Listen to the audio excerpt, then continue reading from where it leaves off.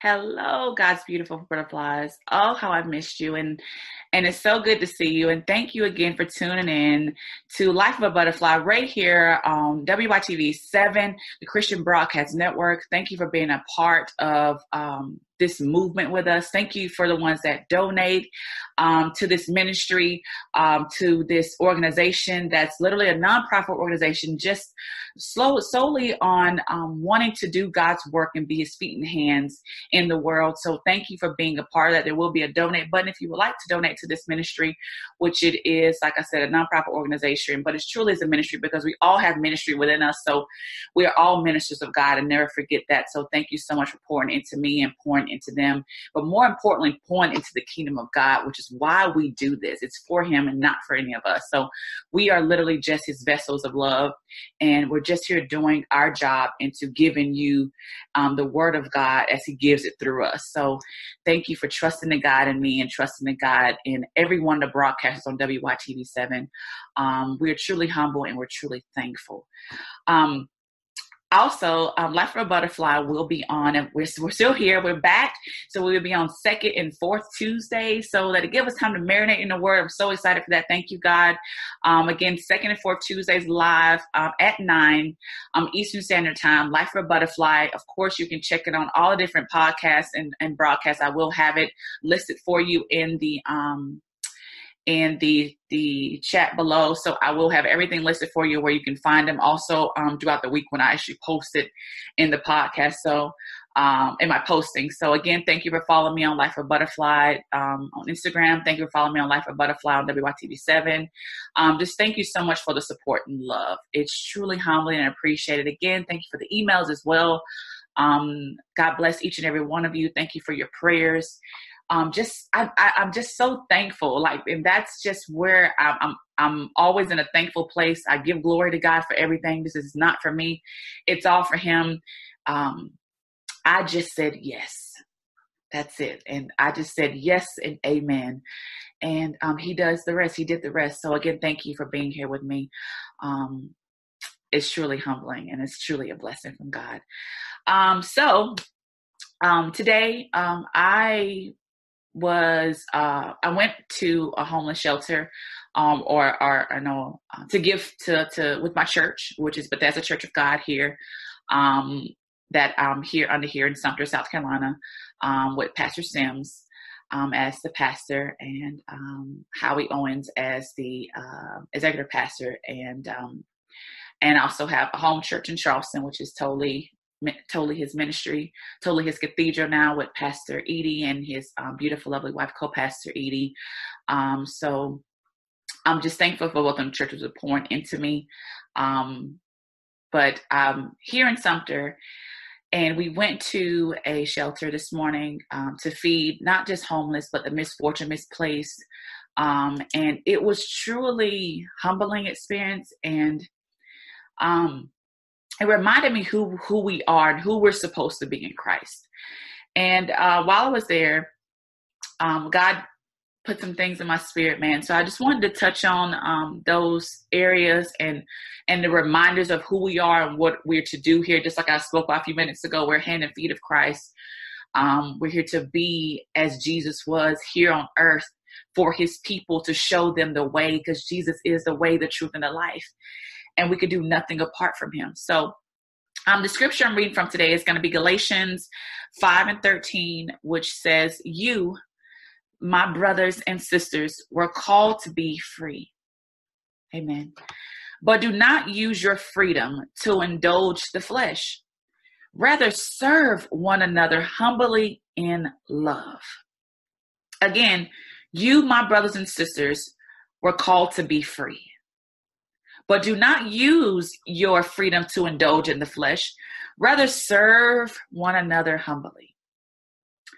And it's beautiful to serve. Like today, I served, and I spoke with them. I sat with people, and actually not people. Excuse me, my brothers and my sisters. I sat with them. I talked with them. They ate together. We communed together. We broke bread together, and we talked to each other. But what I realized is what's so important is that we are here to serve one another, not to indulge in the flesh of saying my wants, my needs. Yeah, we get caught up in that headspace. And yeah, me too, to where we get to a place of where we want to do, oh, I want this and I want that. It's about me, me, me, me, me. And God's like, no, it's about me. And what Jesus did, he served.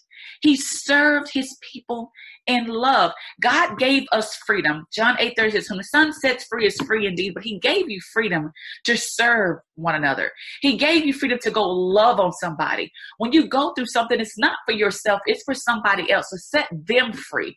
We're here to show others how to be free as God has set us free. And again, yes, we're in the process. Every day I'm in the process. Every day God is changing me and renewing my mind with a righteous spirit. Every day I'm changing, I'm evolving every single day, but I'm doing it for his glory. Why? Not for me, but for you, to set you free, to help you in that place of where I struggle. And then you come and you send me messages and tell me how it blessed you. And then you in turn are blessing me by giving me word. And that's what we're here to do. We're here, iron sharpens iron, another sharpens another. I love that scripture. Why? Because it is so important to remind us that we are the body of Christ. Yet again, I know I talked about this 2 weeks ago, but we are the body of Christ. We're here. We need each other to function. And the people that are less fortunate, they need us. God gave you everything you have to bless somebody else. Your car is to be a blessing to someone else. Yes, he blesses you, but in turn, he's such a good God that what he gives you, it's called overflow. Your car, your home, your food, everything you have, your very body, your very being is overflow, the overflow of love from God, so you can be able to pour and to serve into somebody else. Remember, and God, in Matthew 5:14 through 16, God reminds us that we are the light of the world. But he also says, in the same way, let your light shine before others so that they may see your good works and give glory to your Father who is in heaven. You are a walking Jesus.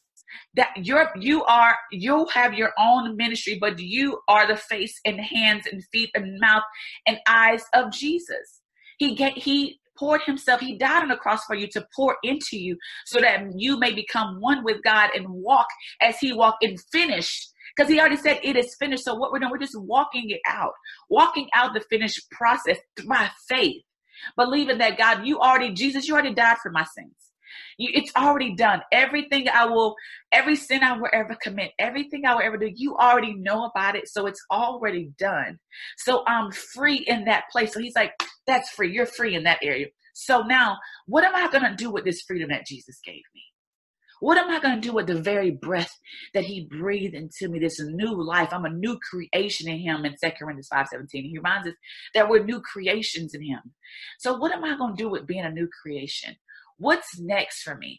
What do you want me to do? How can I serve you, God, by serving your people? What can I do for you, Jesus, since you've already done everything for me? And if it takes a sacrifice of getting up early and just going out and serving other people, okay, Lord, it's your time anyway. I'm your body. This is your day. This is the day the Lord has made. So I rejoice and be glad. Not the day that I made, not the day you made, but the day the Lord has made for you. The Lord has made for us so that we can go out and serve people and love on people. But the most important thing is have a relationship with God, so you'll know in turn what he wants for you to do. And that's why the word and getting a relationship with God and getting your word is so important, and let him speak to you and pour out to you. And God spoke to me in this area because, again, I'm in my process. So I'm still growing as well. So I challenge you, and this is my challenge as well, is that I am going to fast from social media. I'm going to do it for about six days, and I'm going to fast from social media, and like no social media. And then those times that I find myself wanting to get in my phone and want to go to Facebook, I'm going to get in my word, or I'm going to give God glory. I'm going to give him thanks, because that's a place of where I'm learning. I'm spending more time on that. And I need to be in more time in this, more time with him. And again, I'm being transparent with you because we are all in a process, and I pray this blesses somebody. You are not alone in that. You're not the only one that sometimes you're like, you realize you're watching more of TV, or you're online more, or you're working a lot, or you're doing this and you're doing that. but we're spending less time with God and more time in the materialistic things of the world and trying to figure out what the world wants us to do. The world's going to be the world. It's not going anywhere. It's not. But we are to be the change in the world. Just as when Jesus came, he interrupted everything that they had religiously in their minds placed. Jesus came to fulfill them and to show them how to love on one another. He gave us 2 commandments: love your neighbor as yourself and love the Lord your God with all your heart and all your soul. He fulfilled it. It's to love others as you love yourself. But there's another thing we have to understand. Do you love yourself? Do you know what it means to love you? So you can't love on others if you know what it means to love yourself. So understand that self is so important. So again, take that time out. What is that thing that's taking you away from God's word? For me, I'm a social media girl, and I like sitting in front of the TV, and I'm just being honest with you. So God's like, that's what I want right there. And there's nothing wrong with going on social media. Don't get me wrong. There's nothing wrong with watching TV. Don't get me wrong as well. But don't let it be so consuming you to where you go to bed, you say a prayer on your pillow real quick, or you just lit a subscription, you just go to sleep. You give them like 5 minutes when you're in bed on TV or social media for like 6-7 hours. I know, I get it. I've done that. Yeah, I've done that. So that's my challenge for you this week. What is taking up most of God's time? It ain't your time. It's God's time. What is taking up God's time in your life?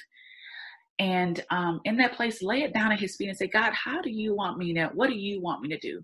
And again, pray about it. Let God be your God. Let him lead you and instruct and teach you in the way he wants you to go and counsel you with his loving eye on you. That's Psalms 32:8. I love that, because he reminds us that I need him every day. I may be talking to you, but I'm just a vessel for him, because you need him to learn how to serve one another, learn how to love one another, but also to love yourself.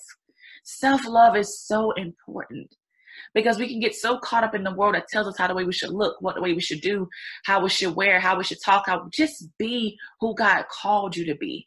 Dress how you want to dress, love how you want to love, and let God change you. Don't let the world change you. Let God change you. Be transformed.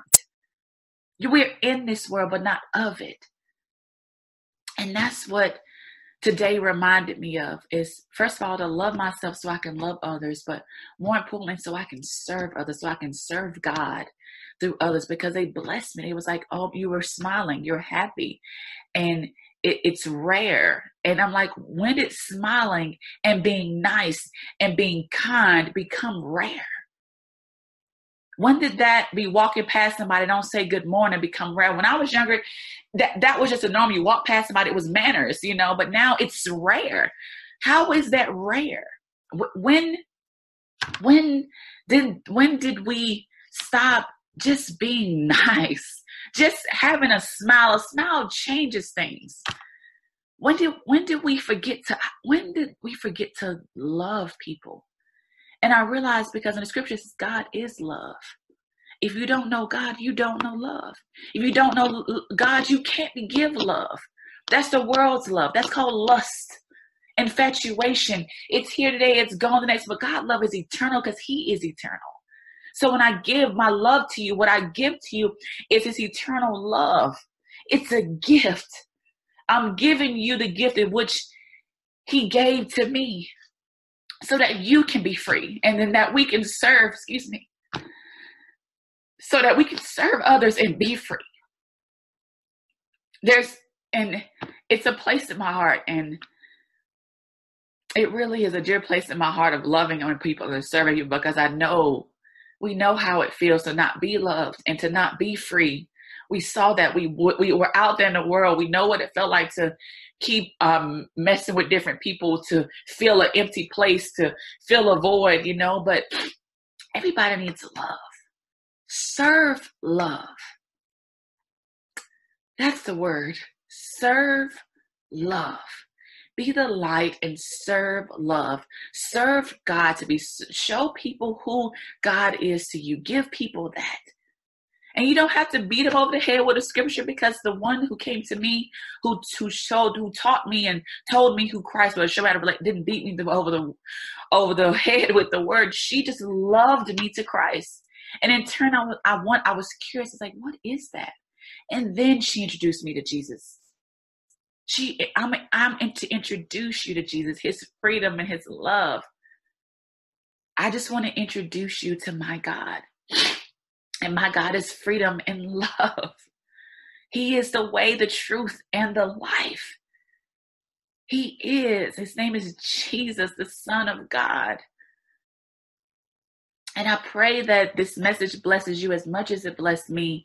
And in walking this message out today, and in walking this message out in my life, for my children, for my husband, for my family, I'm not doing this for me, for fame, fortune. I'm doing this for God, because I remember where I was in the club when I was lost, when I was drinking and I was lost, when I was trying to fill voids, when I was lost. And a beautiful woman by the name of Kelly Thompson, that I love dearly, came and sat next to me, and what she was doing, serving love.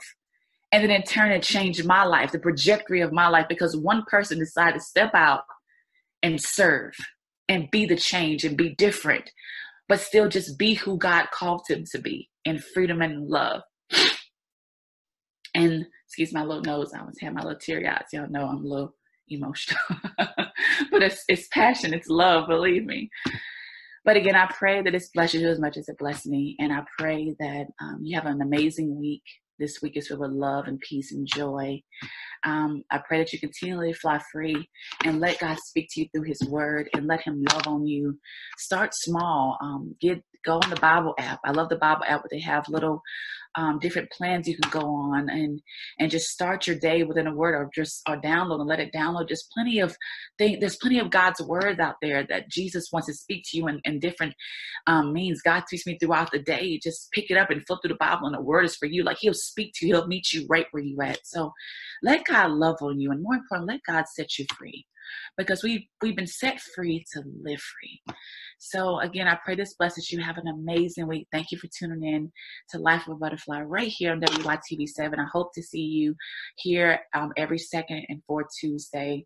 And again, I pray it blesses you as much as it blesses me, and be a blessing to someone this week, and not just this week, but today. And remember who you are in God. Remember that you are chosen, you are his, and he loves you in everlasting love. Amen. All right. I love you, butterflies. Salah.